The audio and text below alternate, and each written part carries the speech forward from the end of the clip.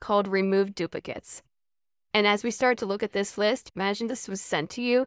I think you'd see pretty quickly what's happening in row 4 and row 5. Well, two people with the same name, I guess. Well, wait a minute. Same building, same department. And wait a minute here. Same social security number and everything else is the same. Well, obviously this is a duplicate.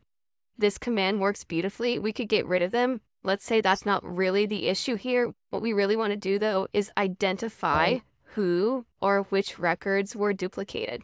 So let's put a new column in to the left of column A, simply right-click and insert. When you need to identify which records were duplicated, and you can make the column a bit wider too.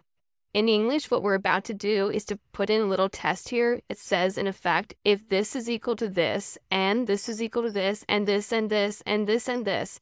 And rather than doing all the other columns, let's just say if these 4 entries were exactly the same, we've got a duplicate. And let's just start at the top here.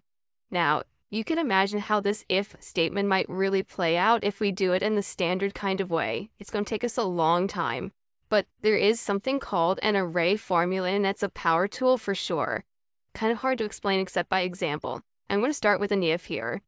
And rather than focusing on B2 and B3 and then C2 and C3 and so on and so on and so on, I'm going to highlight B2 all the way through E2 and then type equal.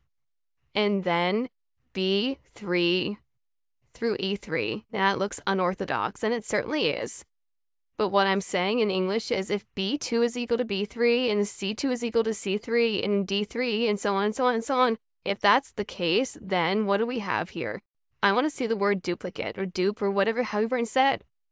Duplicate? Okay. And if not, it's unique, and that too should be preceded by and embedded in double quotes. What I did there is I pressed enter. An array formula, and it really sounds like I'm making this up, an array formula is a special kind of formula. And you must complete the entry by pressing Control-Shift-Enter. And there's an answer, and it is unique. I'm going to double-click to copy this down the column. Well, that's a duplicate. We see that? And we'll find some others in here as well.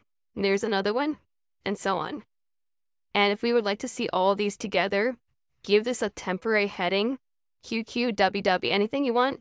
So we've got a heading up there. Click anywhere in this data, apply the filter, click the drop arrow here. Let's just look at the duplicates, for example. And there they are.